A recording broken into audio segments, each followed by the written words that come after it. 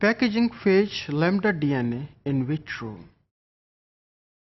If we are going to synthesize recombinant DNA molecules by using lambda genome, so this is also very important steps that we can manage in vitro packaging of the recombinant DNA molecules.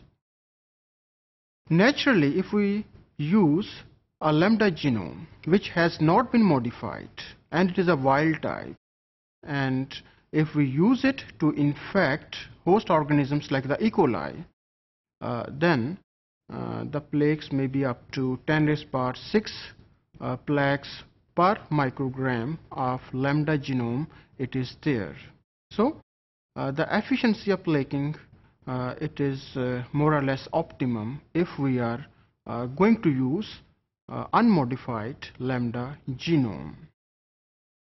On the other hand, if we use modified derivatives, then the frequency may be reduced. For example, the plaque formation may be up to 10⁻³ to 10⁻⁴ plaques per microgram of vector DNA. तो इसकी क्या वजह है कि ये जो plaque formation की efficiency है ये कम हो गई है? तो इसमें आपने एक डायग्राम में देखा होगा कि जब लैम्डा जीनोम के दो fragments that are essential one वो लाइगेट करते हैं फॉरेन डीएनए से, तो डिफरेंट पॉसिबिलिटीज हो सकती हैं, जिसमें एक पॉसिबिलिटी ये है कि डीएनए के जो रिकॉम्बिनेंट फ्रेगमेंट्स बनते हैं वो छोटे होते हैं, that are not of appropriate size, तो उसकी वजह से फेज की वायबिलिटी जो है वो रिड्यूस हो जाती है. क्योंकि फेज की वायबिलिटी रिड्यूस होगी तो उससे जो प्लेक फॉर्मेशन होगी वो भी कम हो जाएगी.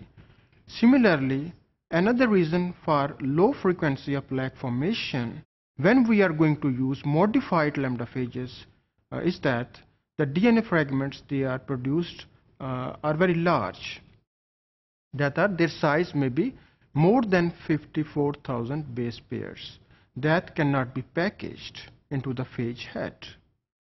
So in this situation, non-viable phage particles they are produced that can result in the low frequency of the plaque formation. On the other hand, if we use optimum length of the recombinant DNA molecule, that is between 40,000 base pairs to 53,000 base pairs, then we can get viable phage particles.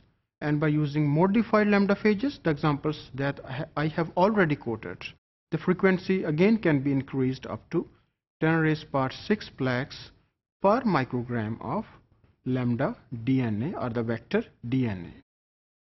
So in this way, the number of plaques formation, it may be reduced or even optimum if we are going to use modified lambda phages. This diagram, it indicates the in vitro packaging of the lambda DNA. In the first step, the requirement it is the head precursor, and the head precursors they are being synthesized by the gene E. And in the next step, the concatemeric DNA, it is inserted into the head. As I told you that concatemeric DNA, it is that type of DNA that contain multiple copies of the same DNA. For example, if lambda genome is there, so number of copies of lambda genomes are there that are separated by the cos or cohesive sites. So because it contains multiple copies of the same DNA, so such type of DNA it is called as concatemeric DNA. And during the step of packaging, product like the gene A, it is having endonucleolytic activity. It will cleave the DNA at cos site and convert it into monomeric form. And this monomeric form, then it will be packaged into the phage head. And then the product of gene D, they are also included during the encapsulation process.